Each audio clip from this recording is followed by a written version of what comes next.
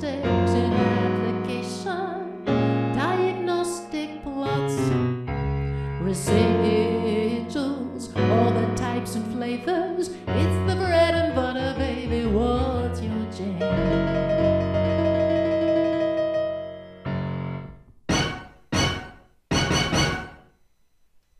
Hooey, Bio 6611, with that introduction and those orchestra hits at the end to carry us through, we're ready to talk about diagnostic plots for simple linear regression. We'll first again remind ourselves of those linear regression assumptions, discuss types of diagnostic plots, and then see some examples of how those assumptions might be violated in the plots.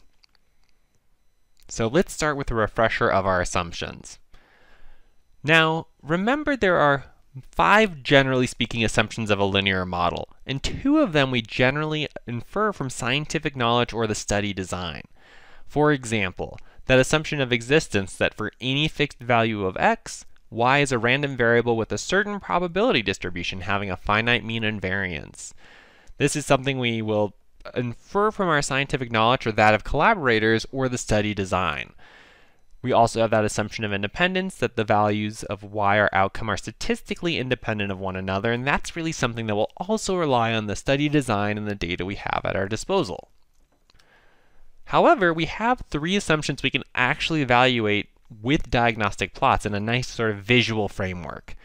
We have that assumption of linearity, where the expected value of y is equal to mu of y given x, and that the assumption there is that it's approximately going to be a straight line function of our predictor x in simple linear regression. We also have that assumption of homoscedasticity, or equality of our variances, so that the variance of y will be the same for any given value of x we choose out of our possible domain or range in our sample. That is, for all possible values of x, we say that they're all equal to each other regardless of x is equal to 1, 2, or some arbitrary value x within our possible range of values. Finally, we have our assumption of normality, that for any fixed value of x, y given x will be normally distributed. Now again, just remind ourselves here, this doesn't imply that y is normally distributed, it implies that y given x is normally distributed, or that our residuals are. And so with that refresher, let's touch on the types of diagnostic plots we might find useful to evaluate those assumptions. So we're going to evaluate or explore 4 types of plots here today to assess that linearity, homoscedasticity, and normality assumption. The first is a pretty basic y-x scatter plot, where we will plot the dependent and independent variables against each other. Now this is very informative for simple linear regression with one predictor. It's less useful when we have multiple predictors, and we'll see other ways we can visualize that type of data. We'll look at the residual scatter plot. We'll plot the residuals, or potentially the jackknife residuals, some form of our residuals at least, versus our predictor or predictors to look for potential patterns. Now when there's multiple predictors, we can also plot against the predicted values instead of the predictors, or the y-hats. We'll examine the residual histogram, which allows us to visualize the distribution of the residuals. And we'll also see what a normal probability, or QQ plot, looks like, where we can plot the residuals versus the expected standard deviation from a normal distribution. To illustrate what these plots should look like if our assumptions are met, let's simulate a data set so we can set the truth and demonstrate that our assumptions are actually satisfied. Now we'll walk through briefly the setup of this code for how we're simulating this simple linear regression model in case you want to try it on your own or play around with some of these parameters or examples. Now of course, the first thing we're doing is setting our seed for reproducibility. So in the future, if we want to recreate this example, we could come back and do so. In this next line of code, we're just specifying a object n to be our sample size or number of data points, which in this case is 100. We're then defining a y and x. We're actually initializing the outcome vector y to be full of NA values for 100 of them to actually fill in below. And then we're going to create these predictor values to be a sequence from 0.25 up to 25 in increments of 0.25. We then are going to set and define what we want our true intercept and slope parameters to be, which in this case are 1 and 2 respectively. Now we see below here in our for loop that's in the center of our screen, that's actually going to generate then the outcome of our data. In this first line of code here, we're going to simulate the error term, or that normality and heteroscedasticity assumptions we're making. We see specifically here, we're assuming that that variability of y given x is going to have a standard deviation of 3. We can then see that for each observation, we're going to take our defined intercept value of 1, that slope value of 2, multiply it by the corresponding x value for the sequence above, and then add that error term we just simulated from. We'll then generate a data frame, and we can use the LM or GLM function to fit the model in R to actually have to graph and play around with. So let's see what our assumptions look like if they're met with that yx scatter plot. Well, if they are met, actually, we'll see a linear relationship between y and x, with the points pretty evenly distributed along that fitted regression line.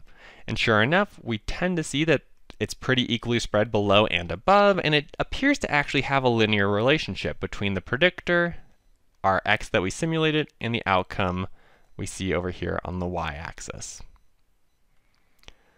If we're looking at the residual scatter plot, if the assumptions are met, we should see again an evenly distributed cloud of points with no really obvious pattern around that x-axis.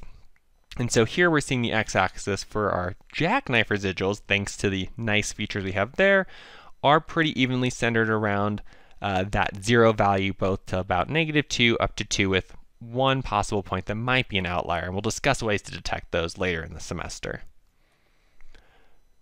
For a residual histogram, we'll take those jackknife residuals, and instead of plotting them in that cloud before, we'll just make a histogram of those values. If our assumptions are met, it should look roughly normal or approximately normal, which in this case it looks fairly close to meeting those assumptions. Of course, as humans, we're good at picking out patterns where none may exist, or really trying to find something that's a perfect fit when in fact we just need approximate fits. But another way to evaluate that normality assumption is through the normal probability plot, or QQ plot. If the assumptions are met, this should be a straight line, which in this case it's fairly close. We do see a little bit of below and above patterns, but for the most part, since we simulate the data and know it's from the true area where the assumptions are met, it generally looks fairly good. Now let's take a look at a few examples where the assumptions are violated, and quite clearly so. For example, if we violate our equivariance assumption, where the variance is not constant across values of x, we might see something like a funnel shape in the case of our scatter plot, or our residual plot here, where it actually shows that as values of x get bigger, there tends to be more variability. In this case as well, we also see that there is an extra peak in our histogram of the residuals, and there's a decided pattern in the normal probability plot, where there's a clear above and below relationship. Now, if the linearity assumption is violated, we'll see that there is some sort of noticeable nonlinear trend to our data. Here it kind of has like a banana-esque shape. We also see that our residual plot almost has like some sort of cornucopia type shape going on. Histogram over here of our residuals tends to have some extra points towards the top, but in this case the actual normal probability plot looks like it might be okay. There's not too much of a deviation. But we can see here that looking at some of these plots does raise some questions or concerns.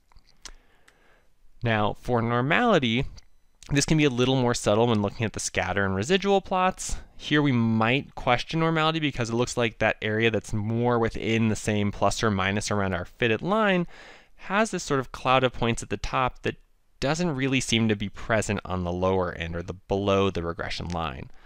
Likewise, in our residual plot, we see that there's more points that fall above 2 standard deviations with our studentized deleted residuals, or the jackknifes, than below. And likewise, our histogram of the residuals has some points really going far out in the tail.